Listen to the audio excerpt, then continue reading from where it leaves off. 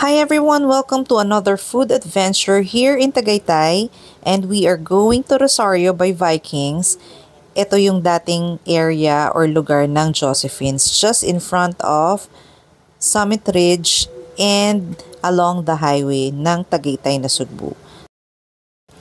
Actually, they're on their soft opening pa lang, and ang kanilang grand opening will be on September 28, 2023. It's their second day today and medyo marami pang gumagawang workers. Mukhang hindi pa talaga fully operational lahat ng areas.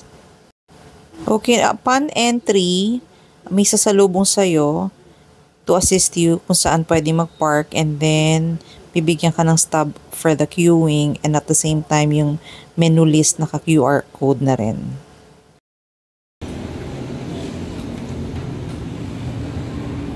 Mabuhay! Tuloy po kayo sa Rosario. Hi. Hi. No? Okay. Saan yung pinakamagandang area?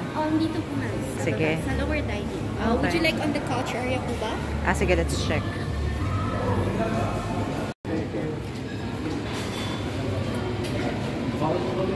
Dito ka. So this is their menu. Yung full menu, we'll post it at the end of this video so you can check out the prices. Thank you, Kuya. Ano name mo? Jerome.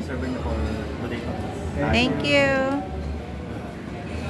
So they have this complimentary bread, pandesal with peanut butter. Masarap siya.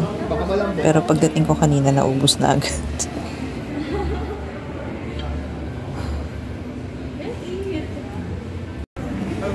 Okay, let's have a quick run of the place para makita natin yung kanilang view, kung gaano kaganda, and yung kanilang place dito, tsaka yung kanilang mga dining areas.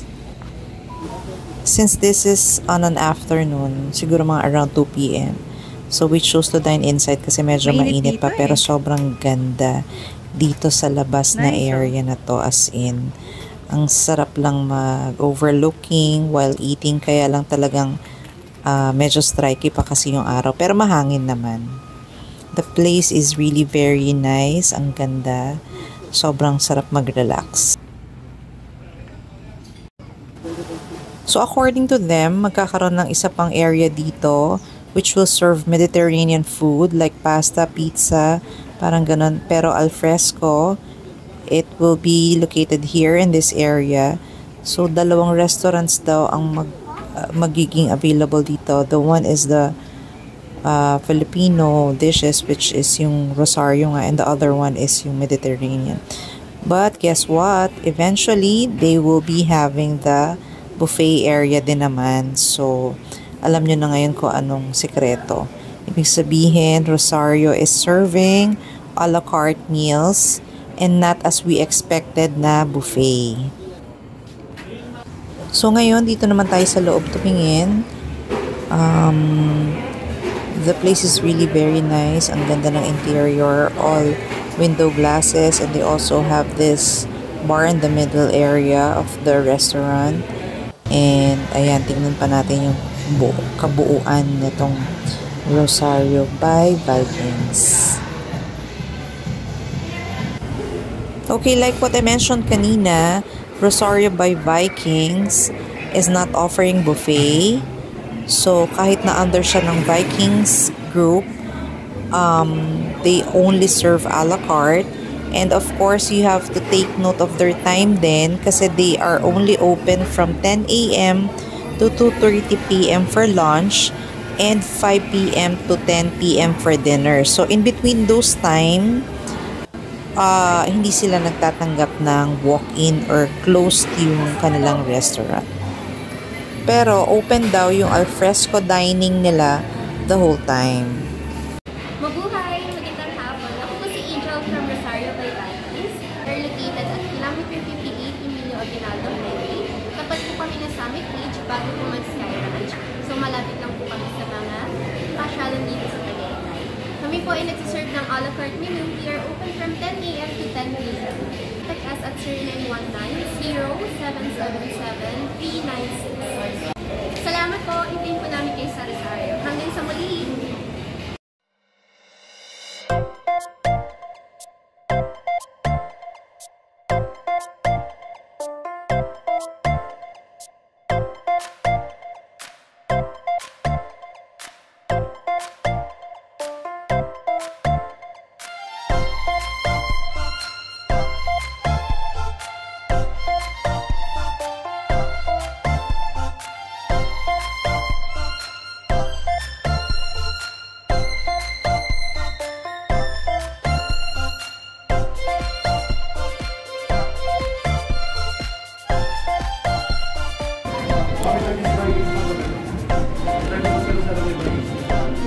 Sige.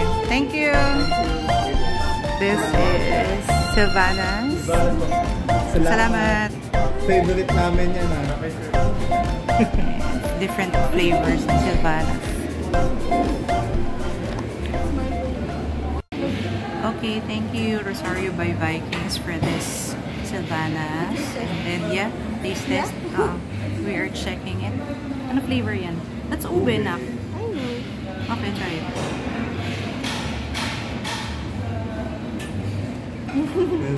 Sarap? No, hindi ka nakabid. Nakabid yung Sylvana's.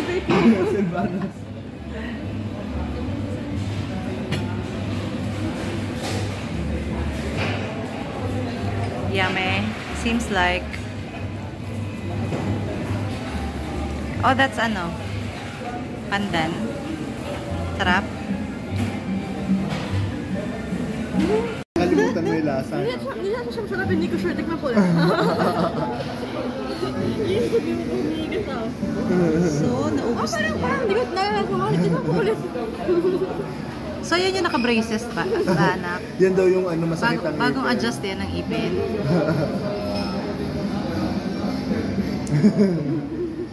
Pati yung mga ano, ng ano, ube.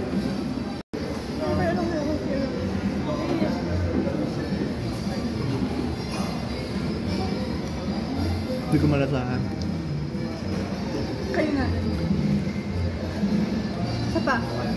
Nawala na ako eh.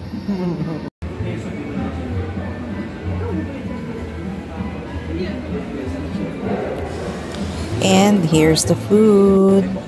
Thank you. Oh, ang dami. Thank you. Oh my gosh, oo nga. Bukang magte-take out tayo. Sharon Cuneta ka mga. Dinner na tayo. Kasi ako nakaan. Okay. Oh, ang laki ng bangus. Ang healthy ng bangus nyo Yeah. And ang cute nito. Thank you. Rice. Yeah, oo, no? Mini caldero. Siya din. Ay, magra-rice ka na. Okay. This is one of their specialty daw.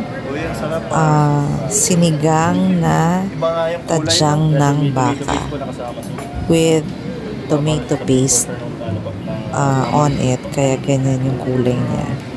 Actually, masarap siya as in. Must try. Highly recommended.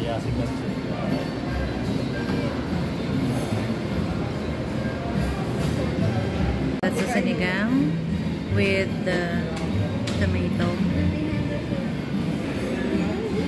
And Hindi na ako na-dinner. Ses, no? Tikman mo to. Ses. Makakain mo yung lumpia nila.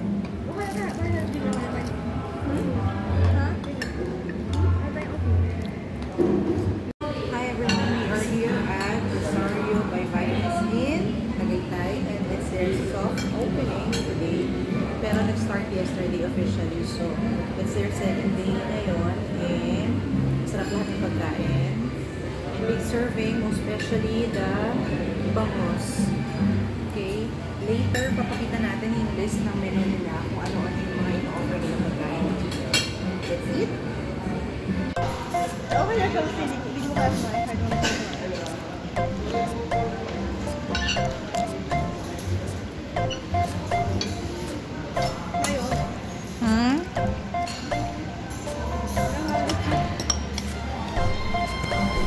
So, trip ng anak kong kumain sa kaldero.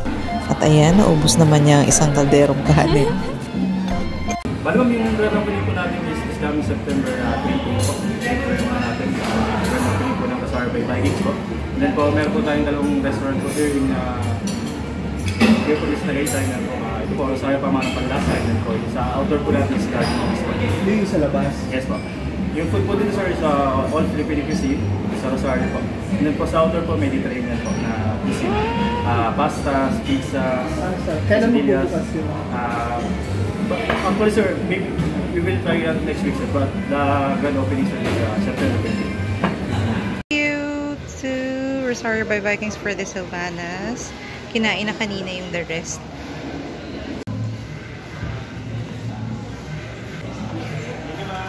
Thank you. Thank you very much, Jerome. No, thank you. Look for Jerome. And salamat.